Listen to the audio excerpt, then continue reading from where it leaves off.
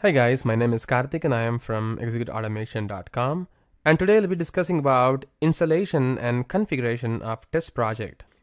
Installation of TestProject is as easy as an agent. As discussed before, TestProject supports operating system like Mac, Windows, and Linux operating systems. So it's very easy. All you have to do is just download the agent from the testproject.io website, and then you're pretty much good to go. Let's start installing then and understand how things work. So for that, I'm going to flip to my Hyper-V Windows 10 operating system. As discussed in our previous video, I have already configured a test agent in my local Windows machine. So for showing how the installation actually works, I'm going to open Hyper-V Manager in my Windows 10 machine, and then I will quickly show you how to install the operating system fresh Windows 10 installation. So I'm just going to connect this guy over here, and then I'm going to resume it, and let's try to log in there. All right, so I have already downloaded the test agent in my Hyper-V machine, so I'm just going to install this guy. I'm going to hit yes. So this is the installation wizard for the test agent. I'm going to hit agree, and then I'm going to hit next. So you can see that it is automatically asking me, do you need to install the mobile components? So these are the mobile components which I was talking about. So without even having to have the ADB installed within your machine, it is going to install all those things for you, and it is going to install the test agent in the programs file folder, and then going to install that. So you can see that it is currently installing the VC++ installation within my machine. As you know, this is a fresh Hyper-V virtual machine, and I don't really have all those dependencies. So TestProject agent is much intelligent enough to install all those required dependencies for me. So you can see that it's also installing the Android SDK build with 26 support there. That's really cool. And it's also installing the Appium as a part of the installation. So these are some of the things which was not available in Catalan Studio. So you need to install Appium, you need to install Node.js, and you need to install Android SDK, and you need to set the environment variable. So those things are kind of pain if you're going to do those things within your new fresh installation machine. But those things are completely eradicated here.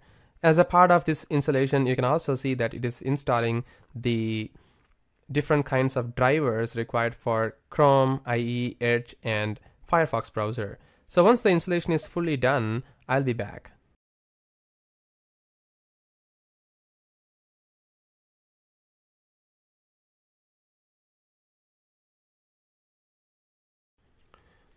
All right, the installation is done, and I'm going to hit next, and then if I hit finished, it is going to start the agent for me within this particular machine.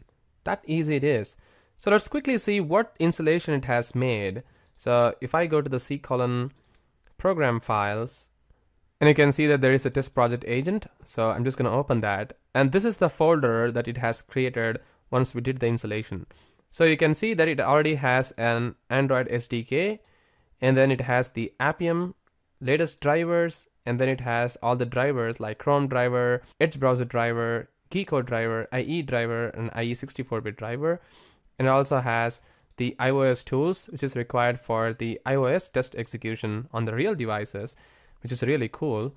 And then you can also see there is a Java JRE and all those installation steps. Even Node.js is also installed. So all these dependencies which is required for running the mobile automation as well as for the web browser testing is already installed within this particular machine. That's really cool. And you can see that the test agent has already started in my machine. And now if I go to the Edge browser, and if I log into my testproject.io website, and now I'm going to do a registration of my new test agent within this particular account that I already have. So if you see the test agent which is already available in my testproject.io, you can see this is the host machine that I have, which I just showed in my current machine from this machine, this one. And the other agent which I'm going to register right now is going to be the agent which is currently running in my Hyper-V machine. So I'm just going to hit this register agent, and then I'm going to call this as agent Win10 Hyper-V, and then I'm going to hit save. that's going to take me to the next screen where it is going to look for the agent. So I'm just going to hit the register.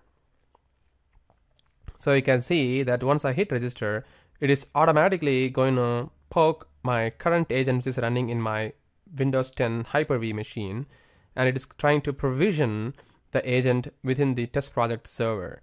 And you can see that it is currently provisioned automatically. This is really, really cool. All those babysitting, nagging stuff is already taken care by the testproject.io itself for us. And you can see that the automatic agent registration is in progress. I'm just going to hit OK. So you can see it is currently doing the registration, and once the registration is complete, it is going to do a starting, and then it is going to run the test for me.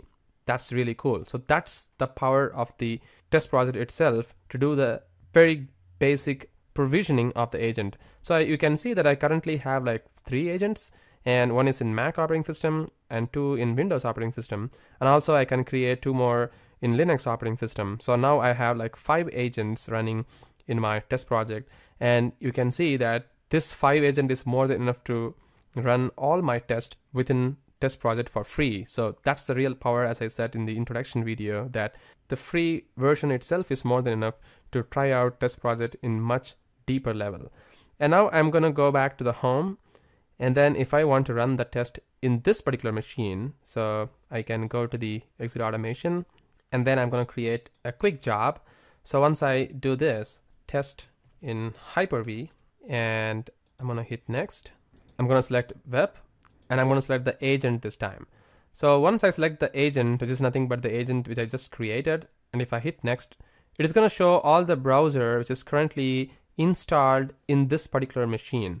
So if I don't really have Chrome browser in this Hyper-V, then for sure it is not going to show the Chrome browser in this particular job option that you have.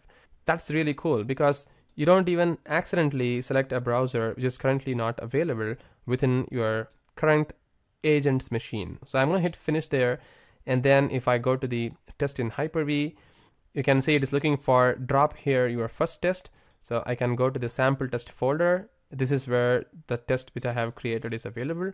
So I can just drag this guy from here to this particular job, and you can drag as many tests as possible within this particular job, and then if you hit run, it is going to run the test for you. So I'm just going to execute that. So you can see that currently it is executing the test for me in this particular machine. So you can see the test is currently running in the Chrome browser.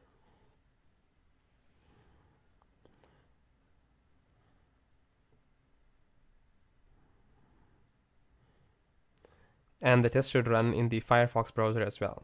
So this is the super simple installation part, guys. This is how you can do the installation of test project within your machine, and then you can start running the test by creating a job, or even without creating a job, you can run the test. So we'll be discussing about creating a simple test in our next video, and then we'll discuss how we can deep dive creating and working with multiple different controls using test projects. So once again, thank you very much for watching this video, and have a great day.